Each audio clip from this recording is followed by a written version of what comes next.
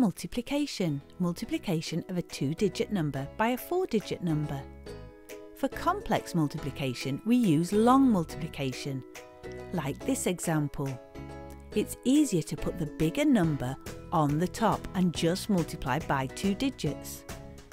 5 times 8 is 40. We write the 0 and carry 4 forwards. 5 times 2 is 10, plus the 4 carried forward is 14. 5 times 5 is 25, plus the 1 we carried forward is 26. Carry the 2 and write the 6. Then 3 times 5 is 15, plus the 2 carried forward is 17. This top number is the same as 5 times 3,528. Now we multiply by the 40. We add a 0 in the ones column because we're multiplying by tens.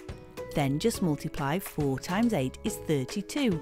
We write the 2 and carry 3 forward. 4 times 2 is 8, plus the 3 is 11. Write the 1, carry 1 forward.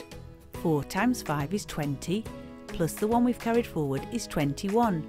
Write the 1 and carry 2 forward.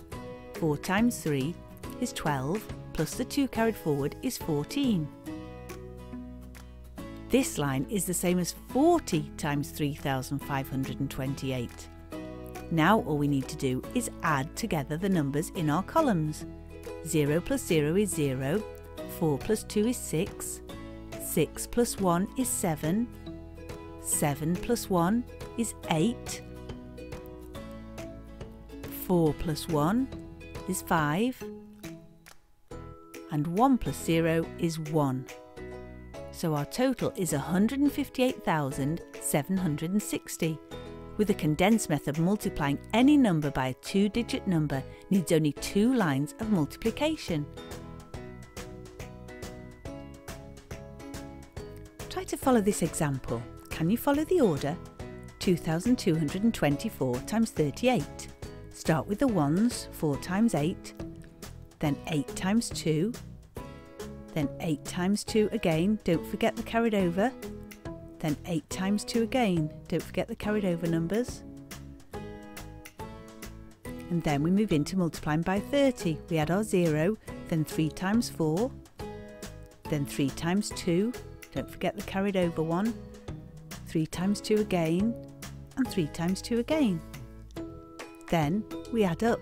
2 plus 0 is 2, 9 plus 2, 7 plus 7 plus the 1 carried over, 7 plus 6 plus the 1 carried over, and 1 plus 6 plus 1. We end up with 84,512. The top line is the ones times the top number, or 8 multiplied by the number. And the second line is the tens times the top number, or ones times the top with a 0 on the end. So it's 30 times 2,224. Every multiplication is within your times tables, just follow the method. Remember, when multiplying 2 digits by 4-digit numbers, use long multiplication.